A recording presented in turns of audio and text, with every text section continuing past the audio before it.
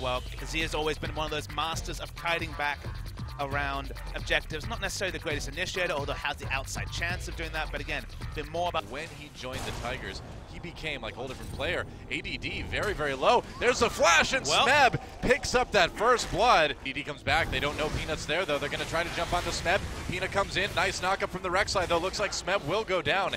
Answering kill comes in for MVP, but more revenge for the ROX Tigers and beyond. Can he finish off Peanut? Looks like he might just barely not be able to do it. Ooh, nice cocoon from him. His movement speed is a great statistic. It's just 15 move speed is too low as ADD. All right, they're going to dive this guy. ADD, playful trickster. One, Smeb taking those turret hits. That fizz very low. Smeb trying to get away. Whoa, super low. Peanut not able to, well, he does finish him off. Smeb does die to the ignite in the end. That was a bit awkward. That was sloppy, and now Ian's going to get the Emperor's Divide for an easy pickup. Nice check. I suppose they may just give this to Peanut. Yeah, all right. So they're probably going to give that over to Peanut. Smeb just dealing with ADD in the meantime. Gonna slow him down with the pillar. Peanut's coming up. Rom is there too. Gorilla might help him make a play. There's the repel. Can they catch him? Fizz drops the ultimate. Lands it, but dies. Meanwhile, Max trying to make the play on the Cry, but Cry dodges everything, lands that Chains of Corruption. Ian very, very low, but Cry can't quite finish him off. Gank here looping around from behind. Can he land the Cocoon? ADD trying to escape. Spiderling's thrown in, Fizz ult thrown out. Cocoon misses, doesn't matter though. And that was a bit cleaner as far as ganks go. And they should be able to get it. Oh, Tempered Fate used. Smeb still pounding away, and they'll get it. All three outer turrets down now. No magical journey for you, Max. Smeb's going to take it instead. It's like, this is my magical journey.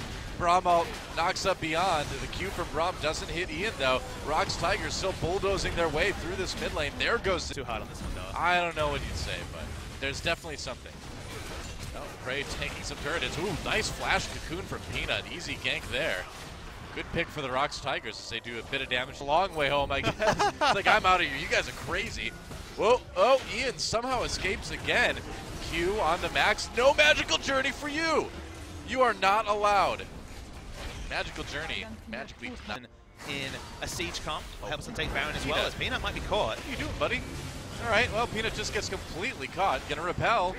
Will he escape? Comes right down to that Fizz ultimate. He doesn't make it out. There's a kill for ADD.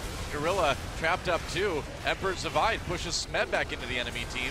Gorilla trying to live. Tempered Fate not hitting anybody. Prey gets some damage on the Beyond. ADD comes in. Trouble, a double kill already though for Cry. He's gonna flash ahead. Goes for the triple. Gets it. Nice Q onto ADD. As Cry wants that Quadra, he's chasing. ADD the only one left. And Prey, oh, he gets the Quadra. Ready to knock down some inhibitors.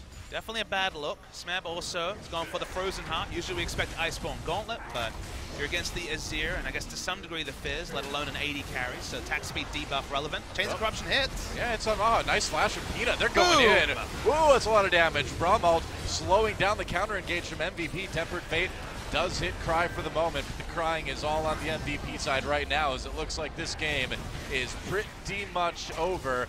Max slowed down by Smeb. There goes the inhibitor. And will the ROX Tigers finish off? Oh, can't hit anybody. Push up. Cocoon misses, but I don't think ROX are done. Yep. And there goes the second inhibitor. ROX Tigers taking that without issue.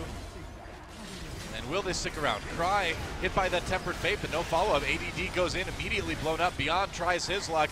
That Rek'Sai goes down fast. Another double kill as Gorilla gets low, but doesn't quite die yet. Cry did get taken out in the end. Maha eaten by a troll. Oh boy. And Nax, the last one standing, the last one to watch his base fall. And the ROX Tigers looking very, very good here in game number one. I mean, they played a siege comp, they played it well, and that's going to be it. Very much played themselves into confidence though, Doa. They still made some mistakes this game. It was certainly not a flawless victory by the ROX Tigers, but a steadying one. This is what they needed to show. It was still very much